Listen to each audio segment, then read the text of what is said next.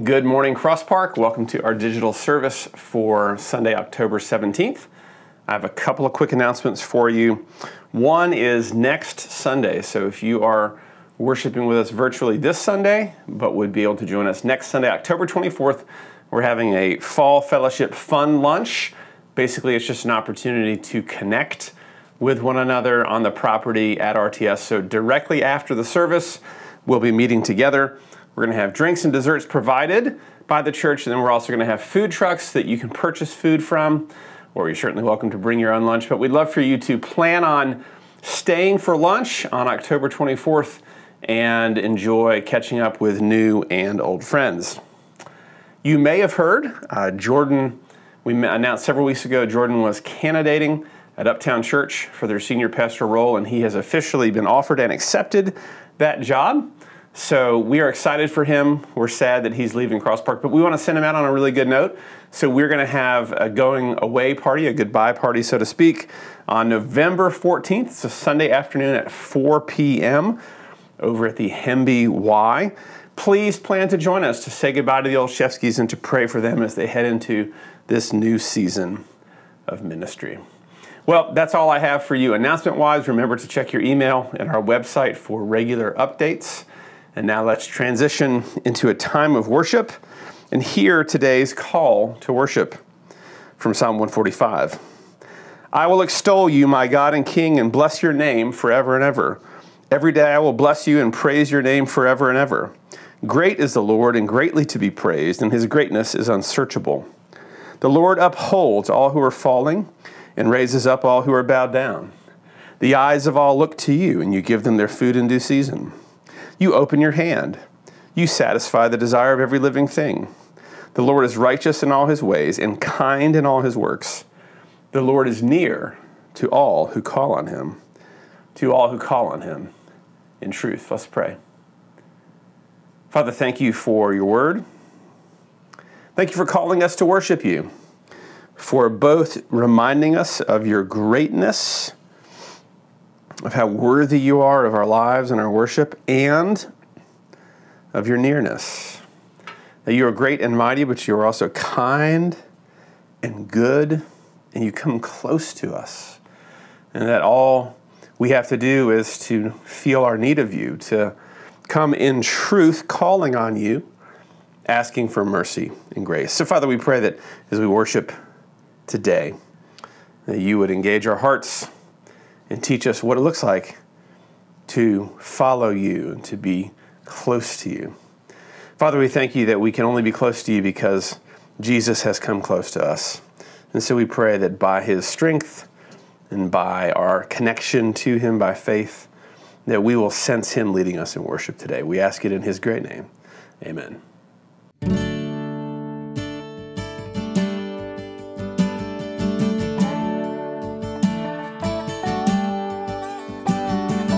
Mercy, my God, is the theme of my song, the joy of my heart and the boast of my tongue.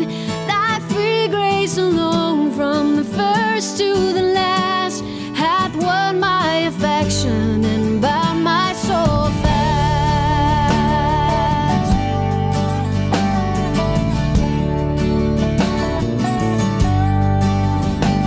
Without thy sweet mercy, I could not live here. Sin would reduce me to utter despair. But through thy free goodness, my spirit's revived, and he that first made me still keeps me alive.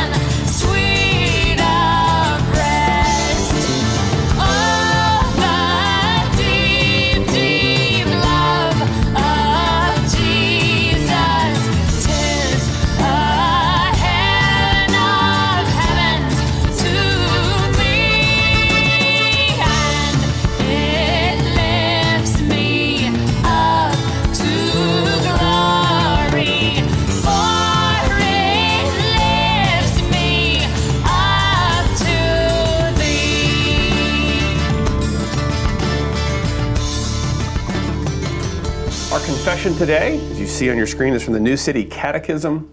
It's a relatively new way to summarize historic creeds and catechism questions into modern language that we can use to remember what it is that God has taught us in His Word. So today, I'll ask the question, we'll answer it together, and it's about how we are to engage God's Word, the Bible.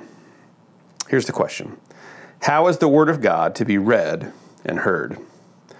With diligence, preparation, and prayer, so that we may accept it with faith, store it in our hearts, and practice it in our lives. Amen.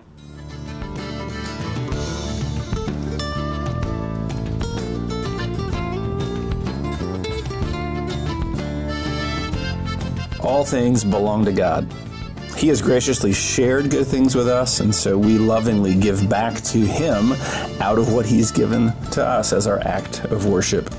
You're welcome to pause the video now and look, if you're on a computer, to the right of the video on the worship page, or on a phone or tablet, you can look below the video and you'll see several links that you can use now or later to give. But we encourage you to give as part of your spiritual act of worship. Jesus, Let's go to the Lord now in prayer, and we'll start with a time of silent confession of sin.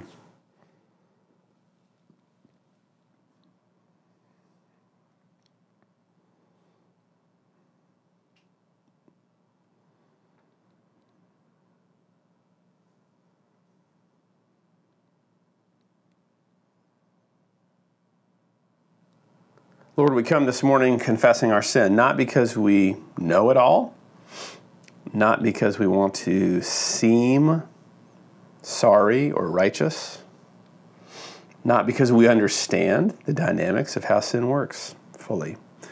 But we do know this, that you are great and good and mighty, you are holy, and that you tell us to come calling on you, asking for mercy and grace. And so we want to come acknowledging our sin. We acknowledge first that we're sinners, that our very nature is that we're bent away from you and bent in on ourselves. We're turned in on ourselves so that we don't follow you. We don't listen to you.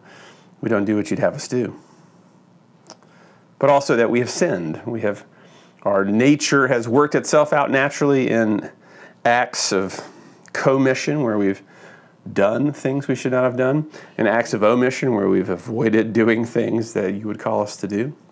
We've sinned externally, obviously, in our actions towards other people.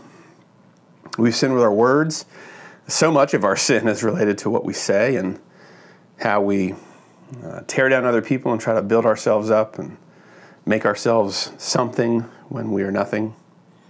And then also in our thoughts. Father, there's so much that if our thoughts were revealed, we would be ashamed and embarrassed by what we really think about people and how we think about ourselves and how much we think about ourselves and how often we think about ourselves. Lord, we ask that you would forgive all these sins. We're not going to pretend we're not sinful. We're not going to pretend we haven't sinned. That would be foolish and would go against your word. So we confess our sinfulness and our sinning, and we do all that to cast ourselves on your mercy. Father, how good it is to know that you are a God who hears, that you uphold us even as we fall. You raise us up even as we're bowed down in our sin. We look to you and you offer us mercy and grace. You satisfy the desires of our hearts. You're righteous and you're kind and you're near. You're near to us. And you come near to us by forgiving us, by offering us what we don't deserve.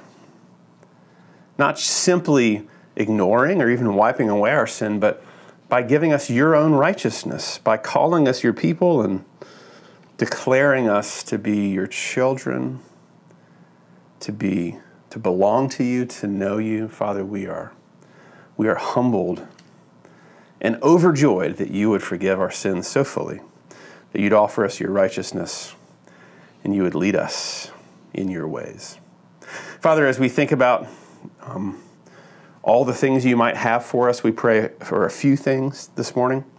In addition to the forgiveness that we've received, we want direction. We need wisdom in life. We need to be discerning so much in how we deal with the people and situations around us are connected to whether or not we can be wise, whether or not we can discern a gracious and gospel way to approach the issues in our lives. Father, I pray for people who feel really stuck this morning, stuck with relationships or stuck with circumstances that they simply don't know what to do with. We pray that you would give them wisdom and discernment. Perhaps there's a way out of them. Perhaps there's a resurrection in broken relationships that can happen. Perhaps there is a wise way to handle their circumstances that would be very different from their natural instinct. Father, we also pray that you would give us the opportunity to love the people around us well. We live in a world that is both cynical about religion, of course, but also is dying and hurting and longing for something that would give us meaning beyond entertainment and consumption. We are eaten up with our own desires. We're eaten up with chasing our own success, our own glory. And frankly, most of us at some level, whether we want to admit it or not, are sort of sick of it. We see how little it provides for us. It always underdelivers and underwhelms. And so we pray that you would give us opportunities in the lives of the people around us to show and tell about your grace and mercy. We pray that you would lead us in that and give us great opportunity in people's lives this week.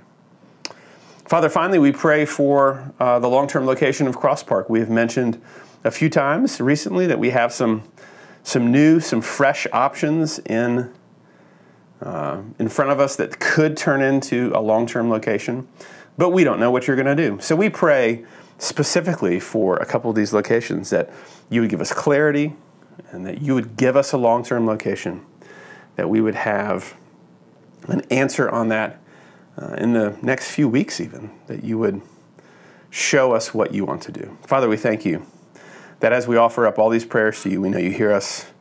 We know you will receive these prayers as the askings of your children, and you will do what is right and good with them for your kingdom and for your will, for your glory, and for our good. So we humbly and delightedly offer these things to you and look forward to seeing how you work. We ask it in Jesus' name. Amen.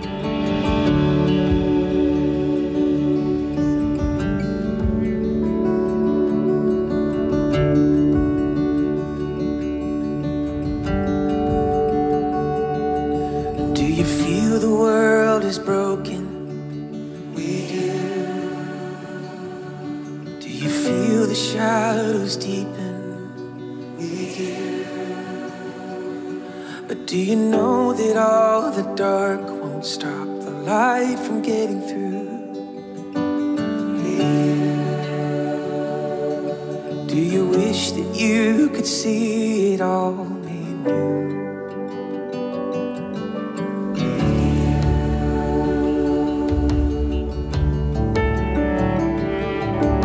Is all creation groaning? Is a new creation coming? Is the glory of the Lord to be the light within our midst? Is it good that we remind ourselves of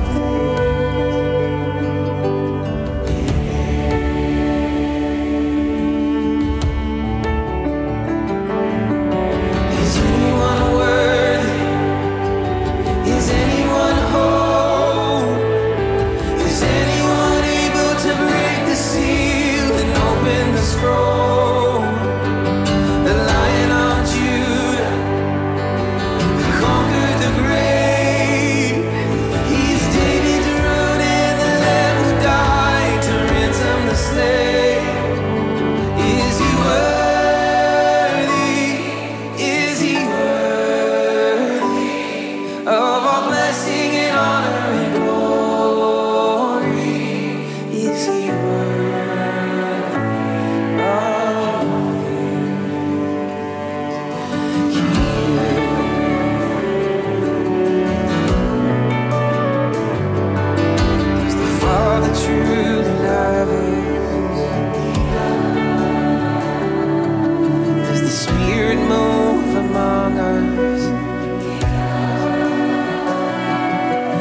Yes, Jesus, our Messiah, hold forever those he loves.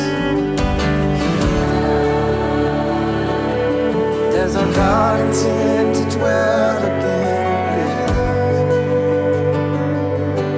He does. Is anyone worthy? Is anyone whole? Is anyone able to break the seal and open the scroll? The Lion of Judah, who conquered the grave, he is David's root and the Lamb who died to ransom the slave. From every people and tribe, every nation and tongue, he has made us a kingdom and priest of God to reign with the Son. Is he worthy? Is he worthy of all blessing and honor and glory? Is he worthy? Is he worthy? Is he worthy of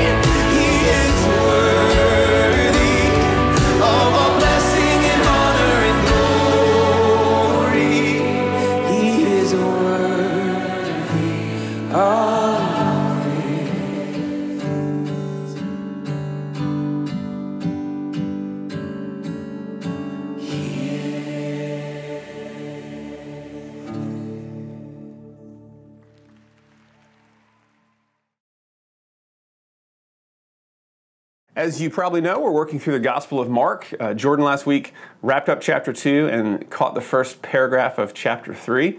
Today we are in chapter 3, verses 13 through 35. Listen closely. This is what God wants to say to us this morning. And he, meaning Jesus, went up on the mountain and called to him those whom he desired, and they came to him. And he appointed 12, whom he also named apostles, so that they might be with him, and he might send them out to preach and have authority to cast out demons. He appointed the 12, Simon, to whom he gave the name Peter, James the son of Zebedee, and John the brother of James, to whom he gave the name Boanerges, that is, sons of thunder, Andrew and Philip and Bartholomew and Matthew and Thomas, and James the son of Alphaeus and Thaddeus and Simon the Zealot, and Judas Iscariot, who betrayed him. Then he went home, and the crowd gathered again, so they could not even eat. And when his family heard it, they went out to seize him, for they were saying, he is out of his mind. And the scribes who came down from Jerusalem were saying, he is possessed by Beelzebul, and by the prince of demons he casts out the demons. And he called to them and said to them in parables, how can Satan cast out Satan? If a kingdom is divided against itself, that kingdom cannot stand.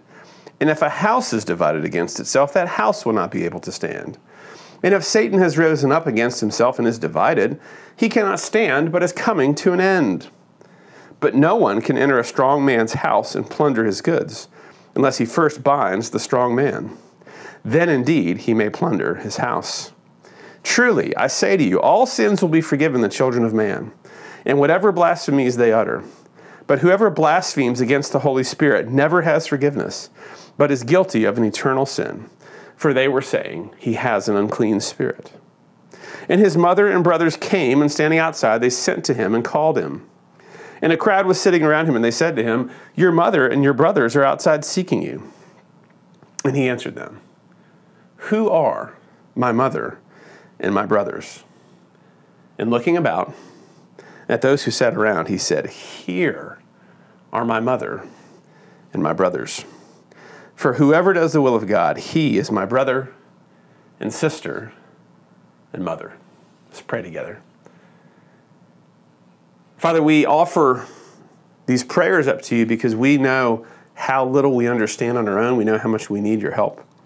So we ask that you would help us. Help us to understand, not just to understand concepts, but to know them deeply, to respond in our hearts and with our lives.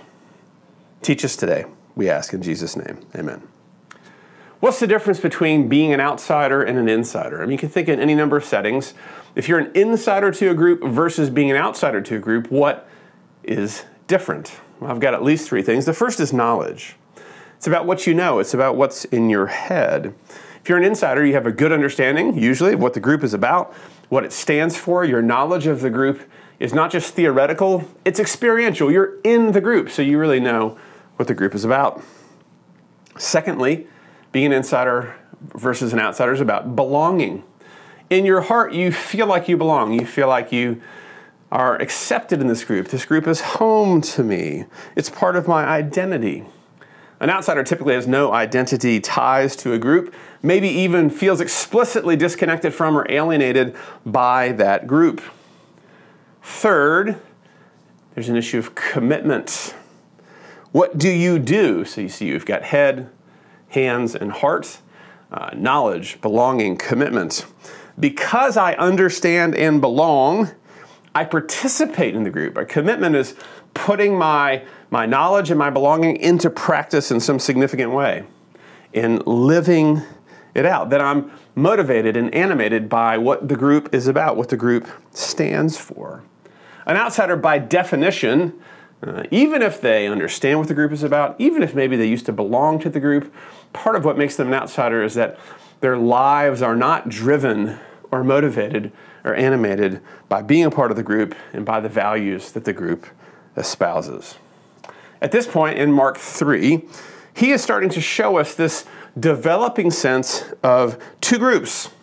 Those who are insiders, those who are close to Jesus, and those who are on the outside of what Jesus is doing for a variety of reasons. In last week's passage, as Jesus was clashing with religious leaders about their bad practices of good Old Testament ideas, we heard a very ominous note in 3:6. That paragraph wraps up by saying, they, meaning the religious leaders, held counsel on how to destroy him. It's fair to say if someone wants to destroy you, you could usually count them in the category of outsiders. Now, we've also seen consistently in Mark, crowds. Where do crowds fit into the insider-outsider scheme? Well, the crowds like Jesus. They find him entertaining. That's not always the same as believing him or following him. You can't always tell who believes what in a crowd by definition. The role of the crowd then sometimes is positive, sometimes it's neutral, and often it's even negative. So the crowds are a bit of a question mark for Mark. You do see a growing group of insiders, and today's passage is going to give us a healthy sense of what that insiderness means. If you would, look closely at the outline for today's passage. You know, I spend a decent amount of time on the outline, both for your good and mine, trying to organize the passage and organize the sermon in a way that we can really see what Mark is trying to show us about Jesus and we can do something useful with it. Remember, our understanding of the text is important, but not so you could pass an exam. We don't have any exams to be a member at Cross Park. Rather, we want you to understand it so you can truly know what it means experientially, not theoretically, that you can know what it means to belong to Jesus and to grow in your commitment to Jesus. So today we're going to see how Jesus works, what he's doing, and then how various groups, both insiders and outsiders, respond to him. Mark is displaying Jesus and his authority and his power and his goodness. Jesus is driving the action. And then these various groups of insiders and outsiders are reacting and responding, and their reactions ultimately end up defining them. So look at your outline, and we're going to see this back and forth. Jesus calls in the first section, they come. Point 2, Jesus comes, they critique. Of course, it's a different they each time. In the third section, Jesus calls and clarifies, and they condemn and demonize. And finally, in the last section, Jesus contrasts, and then you'll see I have a series of question marks. There's a bit of an open-ended finale. So let's start with 13 through 19. Jesus calls. There are tons of Old Testament connections in Mark, but usually they are allusions and not quotes. Mark, however, did start the book with some quotes in the first 3 verses of Mark 1. He quoted Isaiah and also Malachi and Exodus. And what he was showing is that Jesus coming is fulfilling patterns from the Old Testament, that he is the promised king, he's on the march, and he's bringing both judgment and restoration to a world that desperately needs both. Here, then, Jesus is creating a mountaintop experience for us to consider. In the Old Testament, we have lots of examples of God meeting with his people on mountains. Abraham meets with God on a mountain, Genesis 22. Elijah meets with God on a mountain in 1 Kings 6. The temple is on a mountain, so God's people every year go up to the festivals to meet with God. And of course, the most prominent and significant mountaintop experience is God meeting with Moses on Mount Sinai to give his people the 10 Commandments. There, he reminds them that he called Israel out of Egypt to save them. I am the Lord your God who called you out of Egypt. And he did it so they could follow him, belong to him, and be committed in a new way. So the whole Exodus event, including the mountaintop giving of the commandments, was really a community-forming event. So here, Mark's showing us that Jesus is echoing that part of Israel's story, and he's calling to himself a new Israel. Notice he has 12 apostles, which of course mirrors the 12 tribes of Israel, people who are supposed to respond humbly to God's call. Mark's language about this is especially strong in what Jesus is doing. Verse 13, he's calling those whom he desired. This has the strong sense of summoning those that he willed to be apostles. So Jesus decided they're apostles, so he summons them and they come. Verse 14, when it says he appointed the 12, the literal translation would be he made the 12. Interestingly, the verb here for making or appointing them is the same word as the Greek translation of Genesis 1, that God created. See, Jesus has just created a new Israel. This is new creation. Then we see Jesus naming them the apostles, and he even renames some of them. This is both like Adam in the garden, naming the animals, but also God is always naming and renaming his people to give them purpose and dignity, to work redemptively through speaking the truth, a better truth, over his people. So it's pretty clear here, Jesus is calling these 12 leaders of a new Israel, and he's showing them and us that what it means to be Israel ultimately, what it means to be God's people, is to respond to what God is doing. So Jesus powerfully calls them, and as they come, I want you to notice what language we get about the apostles. What are they like? How are they described? First, and most importantly, it says that he calls them that they might be with him. Discipleship, first and foremost, is always about belonging to Jesus, being rightly related to him. It's always about being with him before it's about any sense of working with him or for him. Now, this is massively important because this is how the gospel works. The gospel is about Jesus, what he does, and then we simply belong to him. We simply come to be with him. And then, yes, once we're with him, it's important that he calls us to work with him, to care about the kingdom, to send his people out. That's part of our purpose as Christians, but of first importance, the thing that constitutes us as his people is relationship.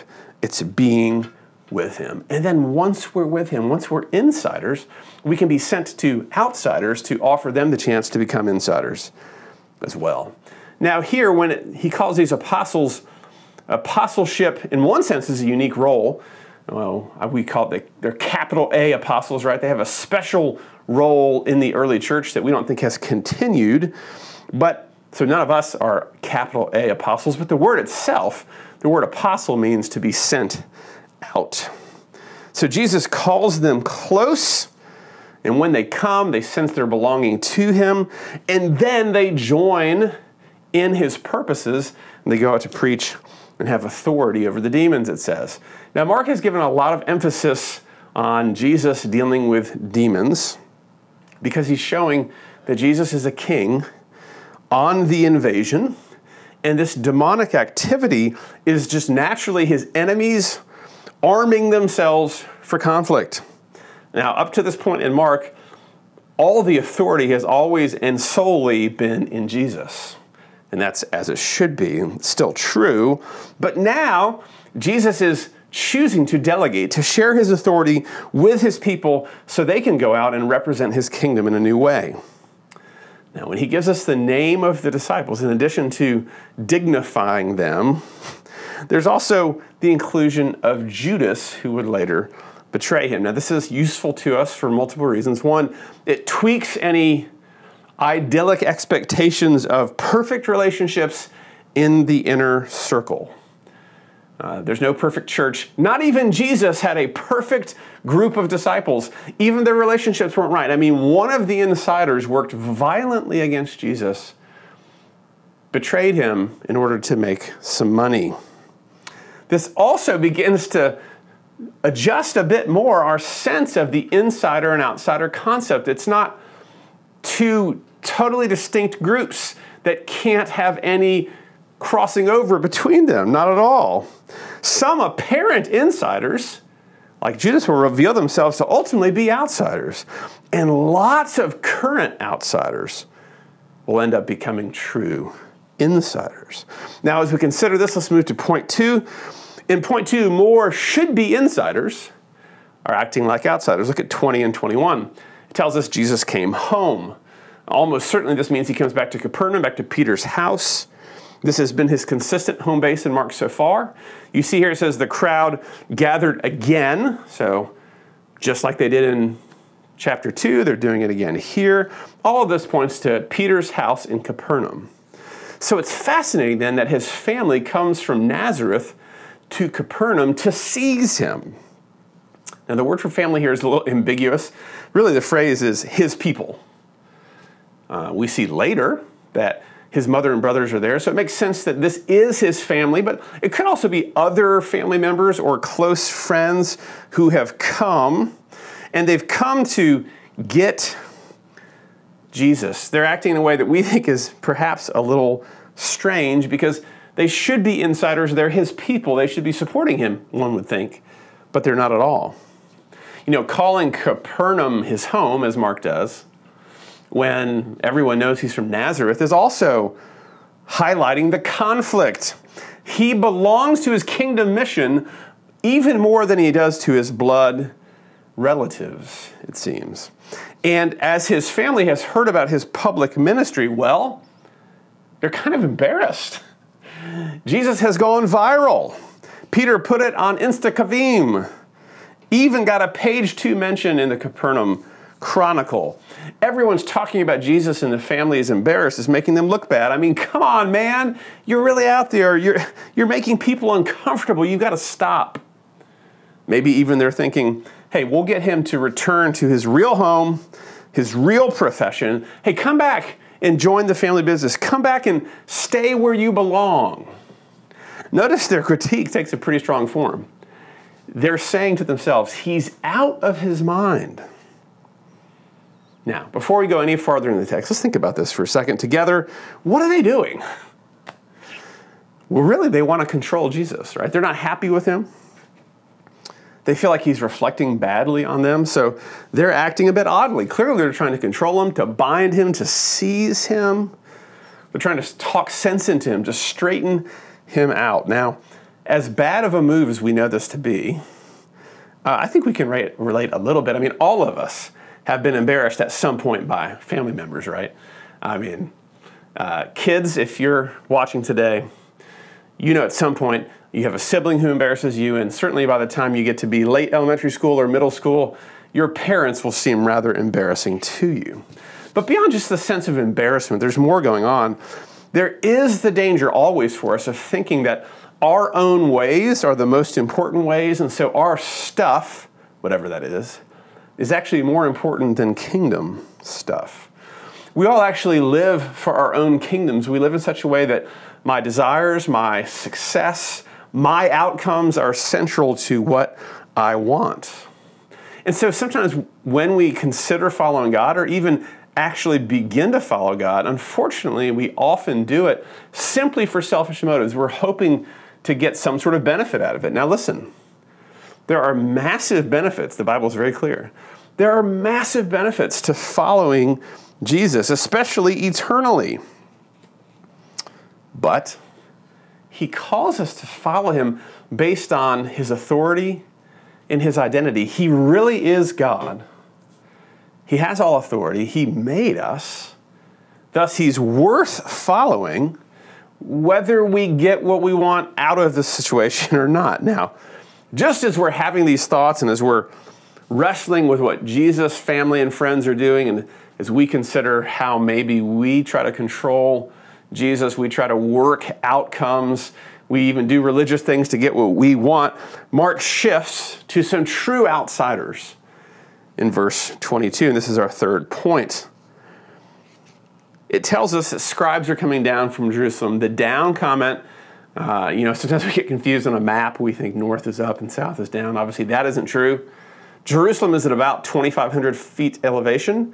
Capernaum is below sea level, minus 200 feet below sea level. So the religious leaders are traveling from on high, from the center of both political and religious authority. They're coming all the way down out here into, the hinterlands to deal with what they've been hearing about Jesus. They've come down from their high place and they're looking for a fight.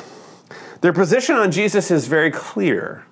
Whether they've said this or whether they're saying it or whether they're just letting it be known quietly among themselves, their position is this: the works that Jesus has been doing are very powerful, but they are actually in service of the devil.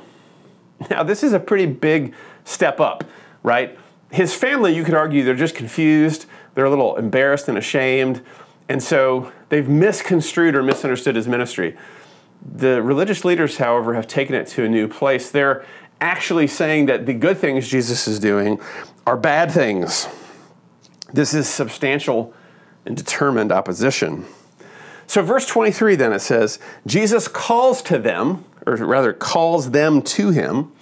This is a pretty consistent way that Mark shares something significant that Jesus has to say, and it's showing that he's clearly in control of the conversation, that he's directly confronting them for their condemning beliefs about Jesus. Now, when it says that they believed he was connected to Beelzebul, lots of ink has been spilled on that, but all you need to know is that Jesus clearly sees that as a synonym for Satan.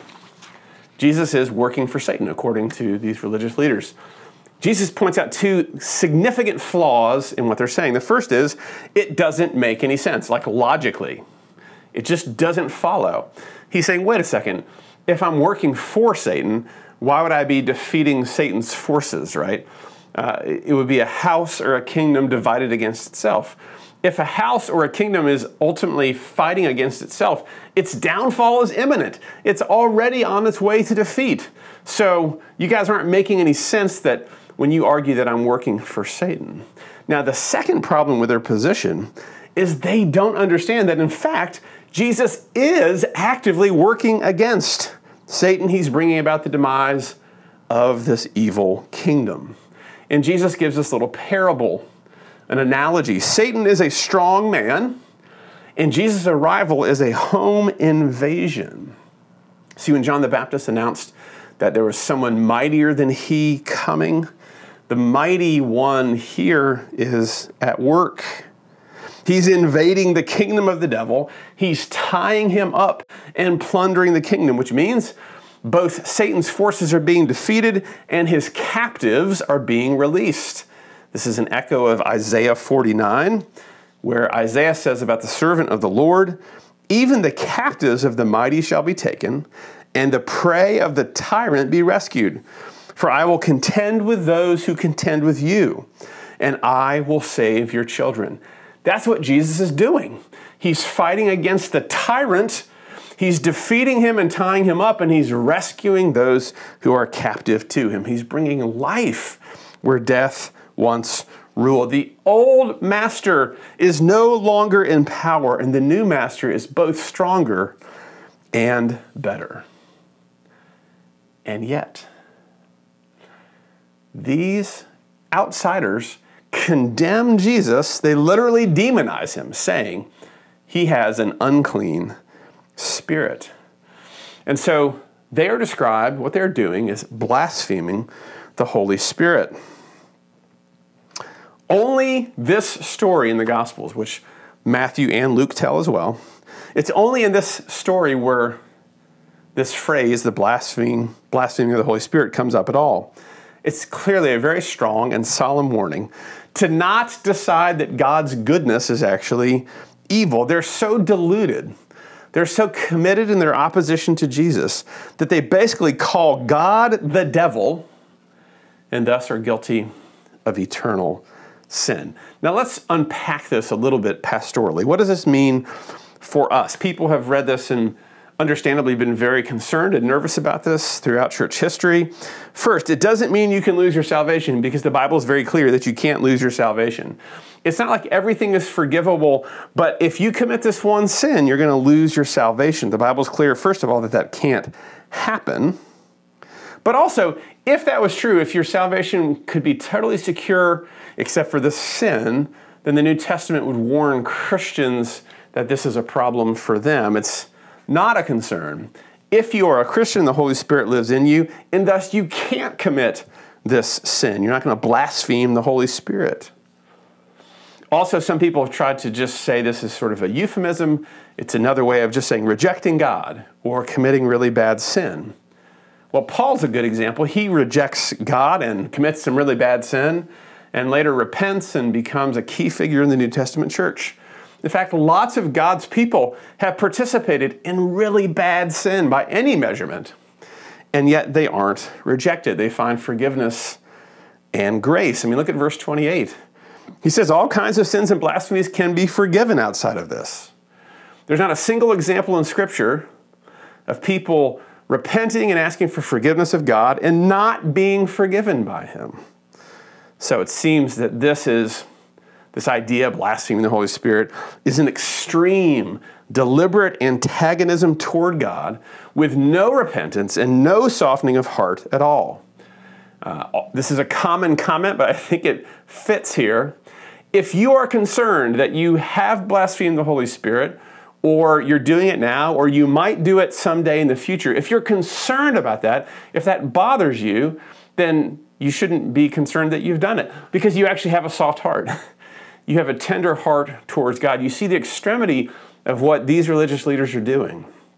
They're saying that God in the flesh is actually working for the devil.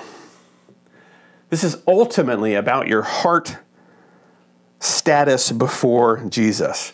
Being soft-hearted and aiming for repentance is always a safeguard on our hearts.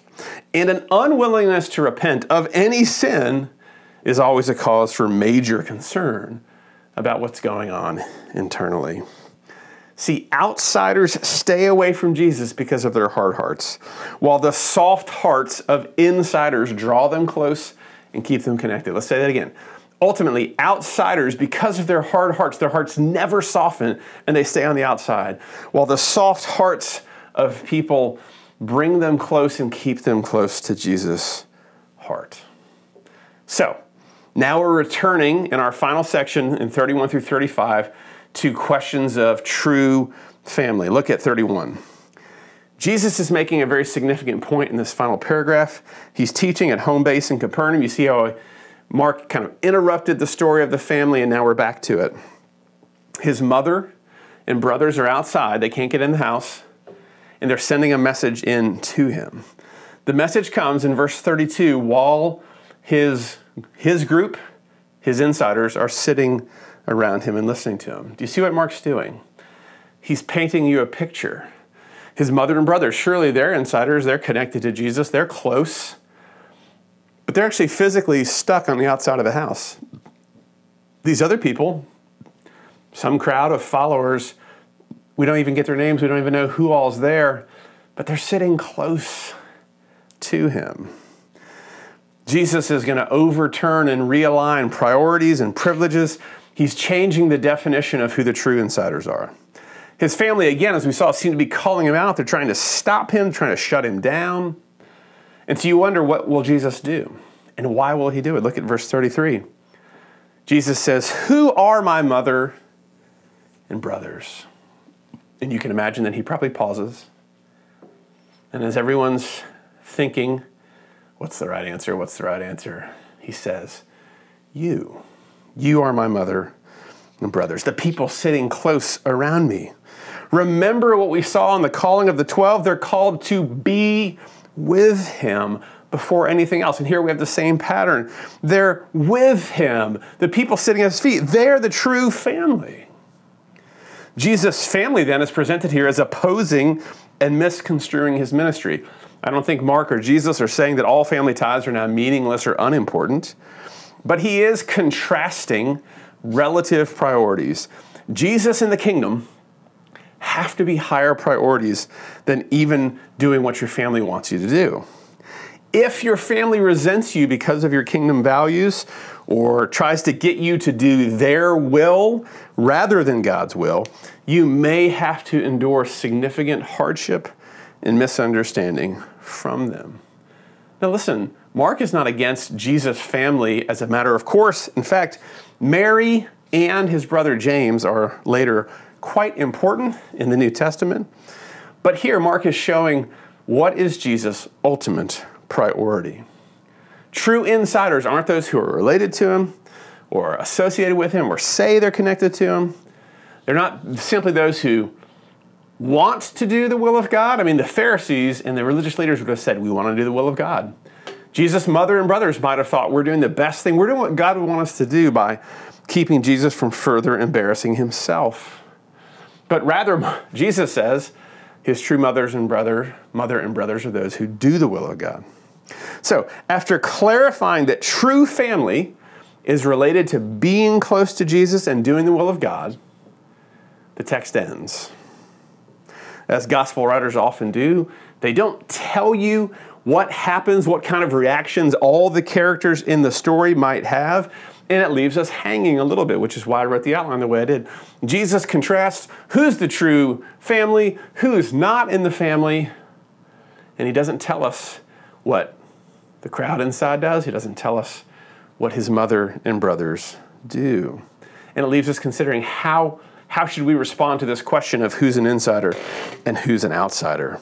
As you think about your response then, I've got 3 closing questions for you to consider. Is Jesus' kingdom inclusive or exclusive? Well, from this text, everyone isn't an insider, clearly. And so clearly it's some kind of exclusive. It's not fully inclusive. But the terms of the exclusivity aren't based on what we think. It's not simply those with a good religious resume or good bloodlines or good social status. In fact, those are people who are on the outside in this text. Just when we think we can nail down how Jesus would do it, and certainly what his crowd would expect, would be that these religious leaders who are good people, they're trying to do the right thing, surely they're the ones who would be in on what God's up to. And yet, they're the very people who are on the outside. It's very clear here. They're the outsiders. And Jesus' apostles and some of the nameless crowd is on the inside. Also, even though Jesus chose 12 men as his apostles here, did you notice what he said in verse 35? He wouldn't have had to say it this way. His mother and brothers are looking for him. And he could have just said, you all are my mothers and brothers, mother and brothers, and left it there. But he didn't. He added, you are my mother and my brother and my sisters, right? To explicitly include women in the true family, in the true insiders. Women at the time were culturally second-class citizens, sometimes barely even that. And Jesus is saying, no.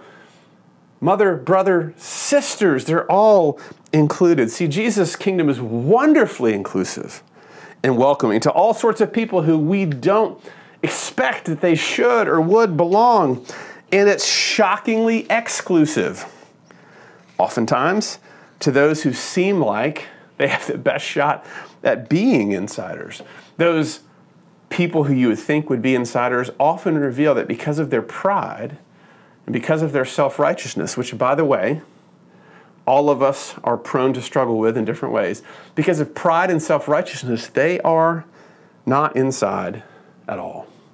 Jesus constantly flips our assumptions on our heads. Second question. What does Jesus indicate then is really the key to being an insider? You know, Mark strongly emphasizes that all of this starts with Jesus' power and authority. He's the one who calls us to follow. He's the one who's making for himself a people. And then our spiritual heart, our spiritual proximity to him is pictured by this idea of being with him, of sitting at his feet. See, true insiders know him and belong to him and sit at his feet. That's the essence of this. It's relational. It's relationship. That's how we can be an insider. And we can be very religious. We can have all sorts of family pedigree. My father was a pastor. You can be all sorts of religious things. You can have all sorts of good things on your resume. But if you're not sitting at Jesus' feet, if you're not with him, if you don't have a relationship with him, then this text would indicate that you're not on the inside. But then in verse 35, he adds that true insiders do the will of God, which leads us to our final set of questions. What does it mean to do the will of God? And how is that not just some other form of religious performance? We'll take that second question first. Nobody in this text is performing to gain favor with Jesus. His people, those true insiders, they know that Jesus is worth following. They belong to him and they're close to him, and that's always the decisive difference. They're in relationship with Jesus by faith. They trust him. They believe he's worth listening to. And then, once they're with him, they can be sent out. Also, as we back up for a second, we think back to the key ways that Mark has started his whole gospel. He's already told us what the will of God is in the book of Mark. And it's this, that you should repent and believe in the gospel of the kingdom. And what he's doing then in the rest of the text is revealing all these different ways that Jesus is the king. Our hearts naturally buck Jesus' authority. We want to control life. We even want to control Jesus. We want to decide what's right and true instead of listening to him. You know, we've come to this place culturally where we're told that the best way to be authentic is to look inside, to figure out who we really are and what we really want, and then have everyone else get on board with that. Now, if we do that, which sounds freeing, it sounds authentic. If we do that, though, what happens is we're also telling Jesus that he's got to get on board with what we're about, that that's true belonging. But Jesus' take on belonging here is very different, right? Jesus' take on how you truly belong is by treating him as king and giving up your own will and submitting your will to his. So it's the opposite of performing. It's the opposite of proving yourself. It's not building your resume. It's not trying to be enough. In fact, we give up on all of that and we submit ourselves to the kingdom of God. Just to make it even clearer, there's another place where Jesus talks explicitly about what the will of God is, and it's not performance. Listen to John 6:40. For this is the will of my Father, that everyone who looks on the Son and believes in him should have eternal life. See, that's the will of the Father, that we repent and believe in the gospel of the kingdom. We look at Jesus and we see he can pull us out of our hard-hearted, self-directed living. And he offers us this chance to know him, to belong and be close to him, and then to work with him in his kingdom mission. Do you see that the joy of being an insider is connected to your close relationship to Jesus, to really knowing him, to knowing him first and letting him tell you who you are? To do that, then you've got to give up the pride of directing and controlling your own life and making your own identity. Can you do that? Do you see that Jesus calls you to give up your own way, to give up your own will, to stop trying to control your life and to actually submit it to him? And what this text shows us is that Jesus loves to invite outsiders to soften their hearts and to become true insiders, and thus to be lavished with all grace and love, to come in and find true belonging. By nature, by our actions, we're all outsiders. But Jesus offers us another way. Rather than trying to prove ourselves or perform ourselves into the inside, which will never work, it's only pride and self-righteousness. Jesus offers that if we will simply give up our way and come close to Him, we can be true insiders, we can belong to Him, and then He gives us the delight of sitting at His feet and working with Him in His kingdom. Let's pray. Father, we thank You. What a beautiful truth this is. How hard it is. It's impossible, in fact, for us to do this on our own, isn't it? Lord, You've shown us so many ways that it's impossible for us to truly turn from our sin on our own, and that whenever we're willing and desiring to turn to You, to turn away from the self-directed kingdom, that it's because You're at work, that in Jesus You've shown us a better way. You've shown us what it can look like to follow the King instead of being our own kings, to give up control rather than trying to control everyone, including You. Father, we are not good at that. We regularly, even when we've heard this message and believed it before, we regularly take back control. We all of a sudden act as if we're God again. We ignore You. So we ask right now that You would give us grace for that. You would give us forgiveness and mercy. And You would teach us what it means to follow You. Father, thank You for Your word. Thank You that Jesus works. It's all His power, it's all His authority, and yet we have the privilege, the delight of responding by coming close, by belonging, and by having our wills conformed to the good and perfect will of the King. Father, thank You for offering us this today. We ask it in Jesus' name. Amen.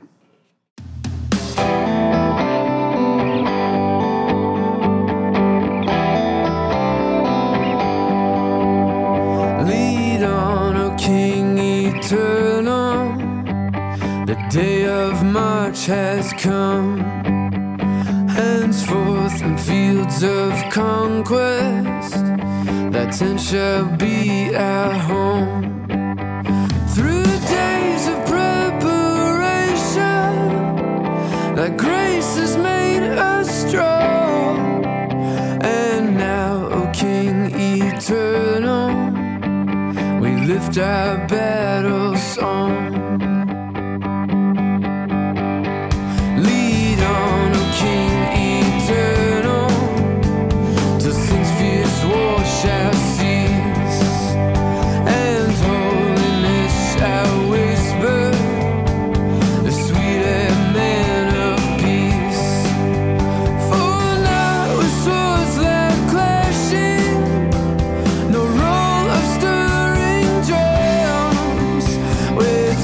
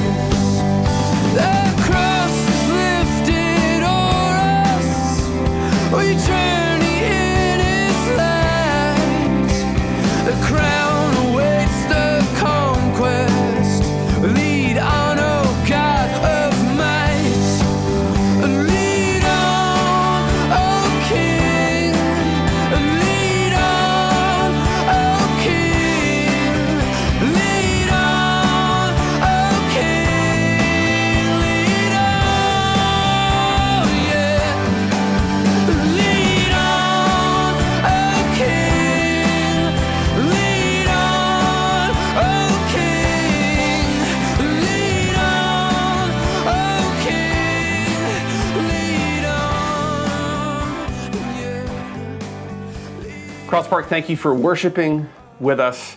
Go with this benediction. Now may the God of peace, who brought again from the dead our Lord Jesus, the great shepherd of the sheep, by the blood of the eternal covenant, equip you with everything good that you may do his will, working in us that which is pleasing in his sight, through Jesus Christ, to whom be glory forever and ever. Amen.